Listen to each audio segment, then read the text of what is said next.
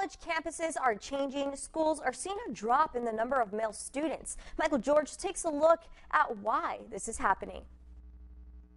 When Marcus Pickens graduated from high school, he went to college, but ran into challenges almost immediately.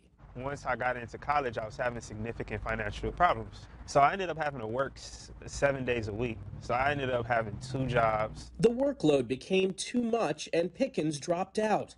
His decision is part of a growing trend. About 4 in 10 college students are men. Colleges and universities have lost 1.5 million students over the past 5 years, and men make up 71% of the decline. It appears that will continue. The group Common Application says women filed 1 million more college applications this year than men.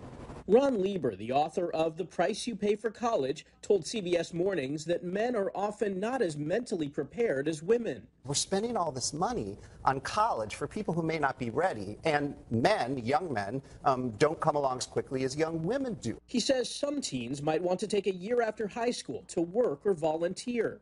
There can be all sorts of jobs where you can go to find your passion or just rule something out. Because if you can figure out something that you don't want to do in the world, that you don't want to study and waste money on later, you've accomplished something very important. After leaving school, Pickens started his own business. From me starting my own company, it was actually very liberating. It actually brought me a lot of experiences. It actually helped me get into better positions in life. He says navigating the business world has given him a unique education without a classroom. Michael George, CBS News, New York.